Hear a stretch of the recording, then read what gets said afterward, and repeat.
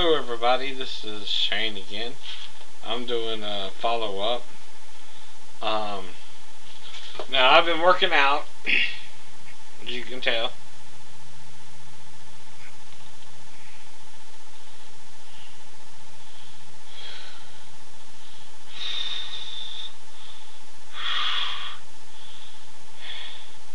I'm down to like 220.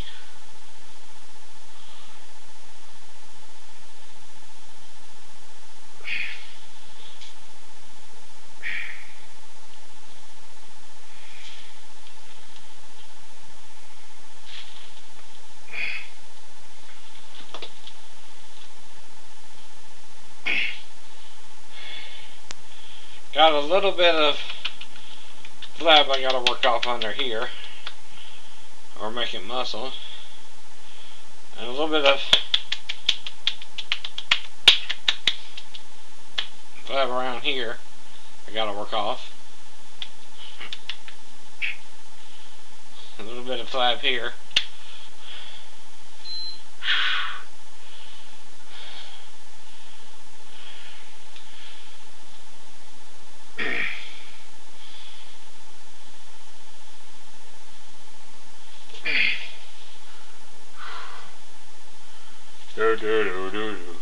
Now, as you can tell, my right side is my stronger side.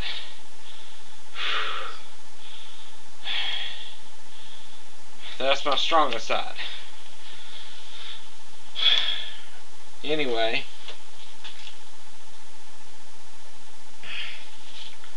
now I'm 230, but as you can tell, there's not much fat on me. Just a little bit here and there. I'm not talking about fat people or skinny people. If I am, I'm calling you angels. I'm not judging anybody, but I do have a problem which has to do with my time in the military and a car accident I was involved with before that. So I'm trying to straighten all this matter up at the same time. But I'm doing better, and having some heart problems, perhaps from a spider bite and high blood pressure. A combination of the two. I think it was a black widow. They got a hold of me because either she was crawling in my bed and I rolled over on her, and she injected as much poison in me as she could. She was trying to either take me out or I was trying to take her out accidentally. And I think she got me twice. Either I was in her territory, which she could see me as a threat. I'm a big man. And tried to take me out and bit me and put as much poison in me as she could. That's why I turned purple instead of red like Posh Spice, for example.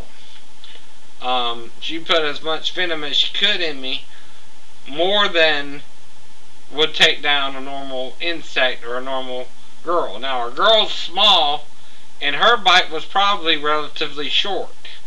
I was asleep when she bit me, so that means I slept through it. Now, when I was in the hospital, I found another electrode put on me for monitoring my heart, and I didn't put it on. I only put one on. And I noticed that. And someone had to put it on me while I was asleep, and I slept through that. So that means I do have a hard time waking up, even with people around me making noise.